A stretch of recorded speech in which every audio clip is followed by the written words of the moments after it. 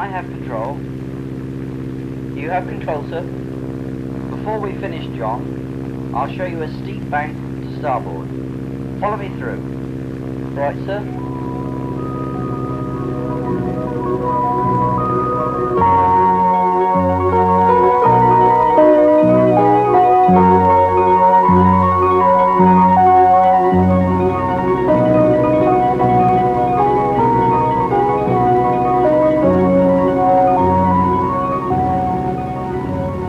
John Andrews is just completing his first flight in a Chipmunk.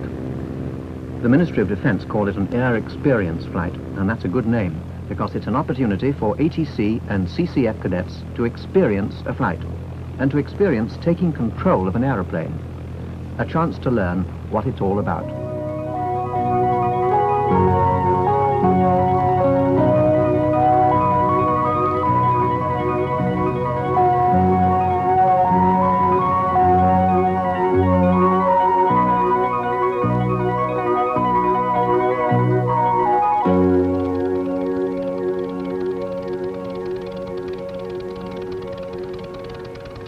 The Royal Air Force has been organising air experience flights since 1958. And every year, some 30,000 ATC and CCF cadets have the thrill and excitement of actually flying an aircraft from one of the 13 AEF stations. Before making a flight, there are various points that cadets must learn for their own safety, and for the safety of the pilot and the aeroplane. When you arrive at the airfield, you're likely to be carrying a variety of loose articles like pens, pencils and coins. Under the floor of the Chipmunk are several wires and pulleys for the controls of the aeroplane. And if something quite innocent like a ballpoint pen should fall out of a pocket, it could jam the controls. So, before flying, empty your pockets and leave all loose articles behind. A loose article is anything which is not secured to the aeroplane or crew. If you should see anything loose, whether it's yours or not, tell the pilot, even when you're in the air. It's important to wear adequate clothing because the Chipmunk doesn't have a heater, so wear something warm, especially in the winter. And don't wear steel-studded boots or shoes like these. They could damage the aeroplane fabric and create dangerous sparks. As a safety precaution, every cadet carries a parachute. If the flight goes over or near the coast, you'll also be required to wear a life jacket, but this will be subject to a separate briefing. There are two sizes of parachute harness in use to accommodate all sizes of cadets. The blue webbing is normally used for small cadets. It's very important to fit the parachute correctly. Place it on a chair, unfold it, and sit down on it.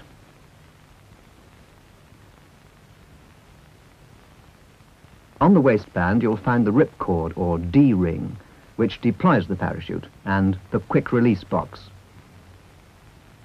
On the front of the quick-release box is a plate that turns, and when the line on this plate coincides with the line on top of the box, it is in the locked position.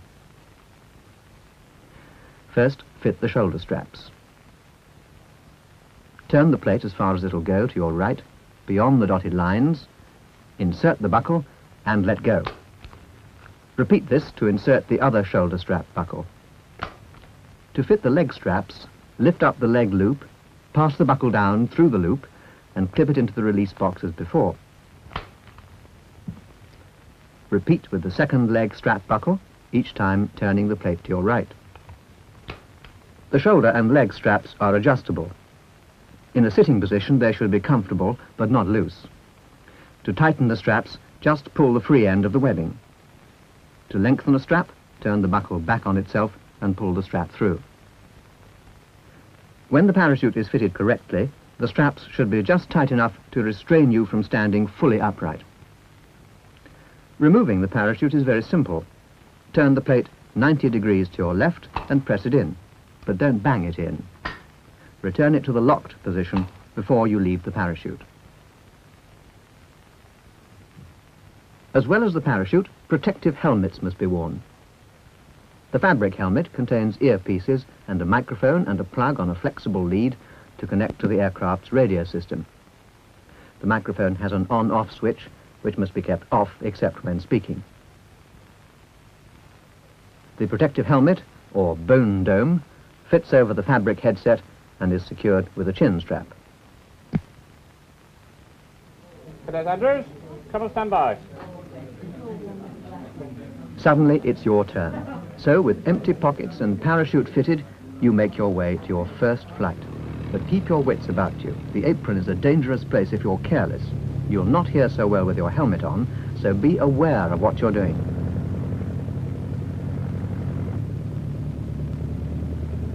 As you walk out to your Chipmunk, watch out for other aeroplanes that may be taxiing about.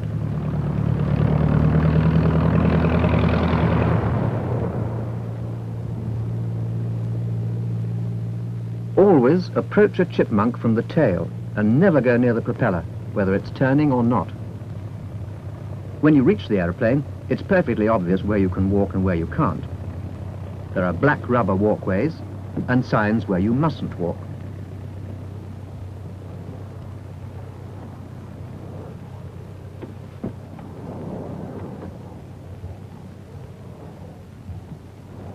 The staff cadet will help you get into the cockpit. Once settled, he'll fit the 4 safety harness straps.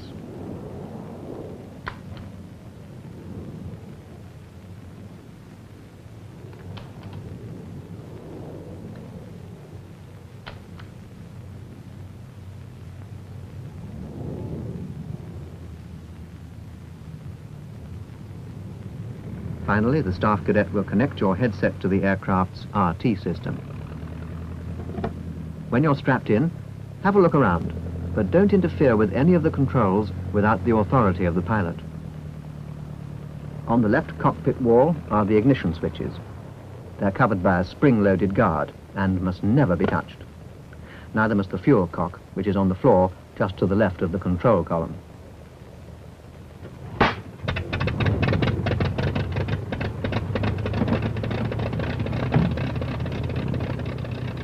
Can you hear me all right? Yes, thank you, sir. Good. Now, what's your name? John Andrews, sir. Right, John. If you're all set, we'll taxi out. Yes, sir.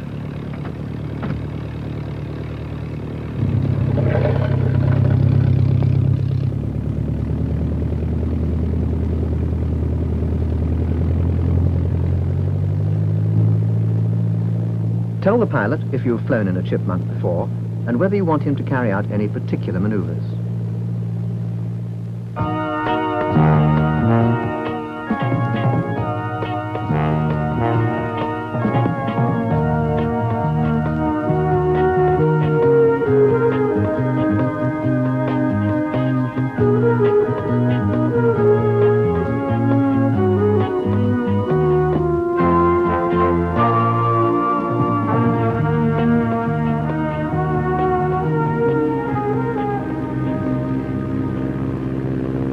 Right, John. Before we do anything exciting, we have to fly to our local flying area.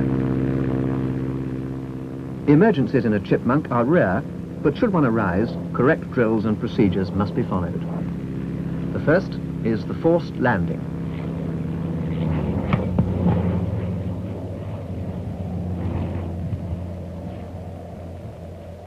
If the engine fails, it's no real problem because the plane will glide and can be landed in a suitable field. But the pilot doesn't always know the nature of the surface, and there may be obstructions like drainage ditches or boggy areas.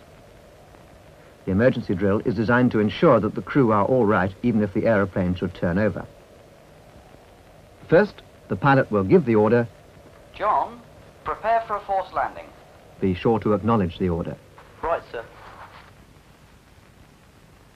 Each crew member has an escape hatch in the canopy, and these side panels must be jettisoned before landing. The release handle is positioned beside the left shoulder. When the lever is pulled forward, the side panel can be pushed out. The pilot has his own side panel.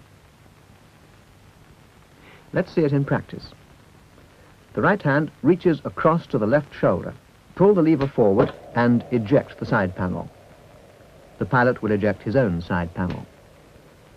Remember, the pilot can't reach your release lever, so you must jettison your own side panel on the instructions of the pilot.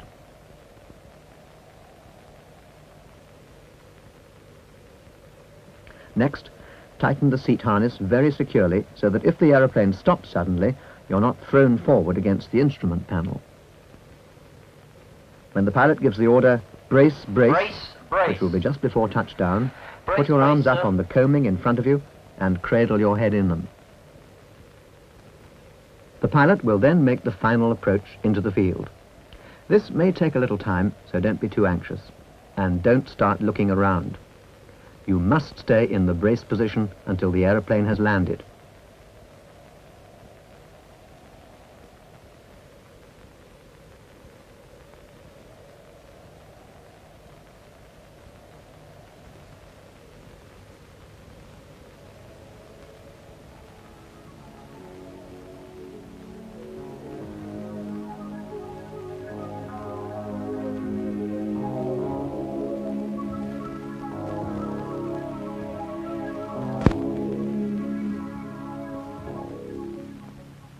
As soon as the aeroplane has come to a halt, release both the seat harness, which is the lower quick release box, and the parachute harness above it, and you're ready to get out.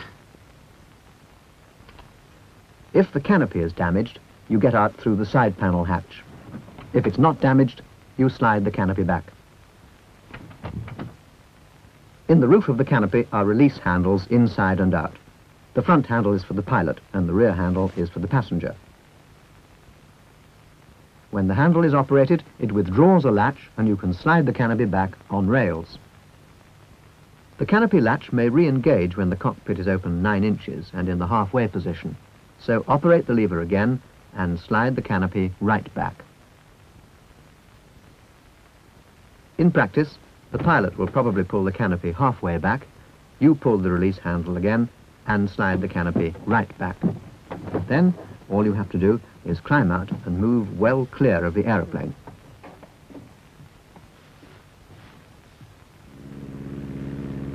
The second emergency drill is to abandon the aircraft in flight. It's an extreme and rare action to take, but the correct procedure must be learnt. An aircraft will only be abandoned in flight if there is something seriously wrong, like a control malfunction or a fire. But for the purpose of demonstration in this film, the aeroplane is flying straight and level. The first order you get from the pilot is... Check parachute. Again, don't forget to acknowledge the order. Checking parachute now, sir. The check is to make sure that the parachute is still fitted correctly. Next, assist in opening the canopy. In the air, there is a slightly different procedure for opening it. The airflow over it creates lift, which makes it very difficult or impossible to slide along the rails. So a panel is raised on top of the canopy to break the airflow and destroy the lift. Now, operate the canopy release handle as before, and the canopy will slide back quite easily. The top panel is operated by pulling a yellow ball with the right hand. Pull the canopy release handle, and back goes the canopy. Once again, pull the yellow ball with the right hand. With the left hand, pull the canopy release. If necessary, pull the release handle again at the second locking point. The pilot will then give the order, jump, jump. Again, acknowledge the order. Jump, jump, sir. Release the safety harness, stand up in the seat, and grab the left shoulder strap with your right hand, close to the quick release box. Dive over the most convenient side of the aeroplane, aiming for the trailing edge of the wing. As we said earlier, emergencies in a Chipmunk are very rare, but the correct safety drills must be followed to ensure maximum safety and protection of the crew and the aeroplane. There are 1 or 2 further points worth knowing. How you feeling, John? John? John? There is a remote possibility of an intercom failure. First, check that the plug is still connected. If you still can't use the microphone, you can speak directly to the pilot quite easily and ease the earphone back to hear him. Help it away from your face.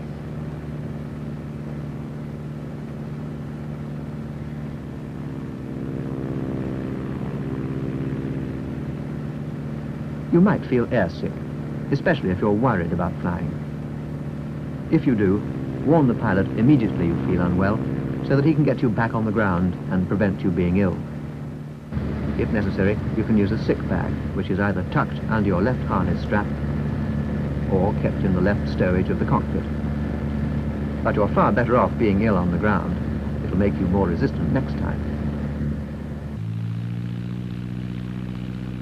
But you haven't come to be ill. You've come to enjoy your flight. Be a part of it. You can help the pilot by keeping a lookout for other aircraft. If you do see another one, describe its position to the pilot using the clock code, if you know it. Don't assume he's seen it just because you have. Excuse me, sir. There's an aircraft at 2 o'clock low. Contact? It looks like another Chipmunk. When you reach the local flying area, you'll be given the opportunity to fly the aeroplane if you wish to. To transfer control of the plane from one person to another, there's a standard procedure that's used worldwide. If the pilot wants you to take control of the aircraft, he'll say, You have control. you will make sure your feet and hands are on the controls, clear of the transmitter button on top, and reply, I have control, sir.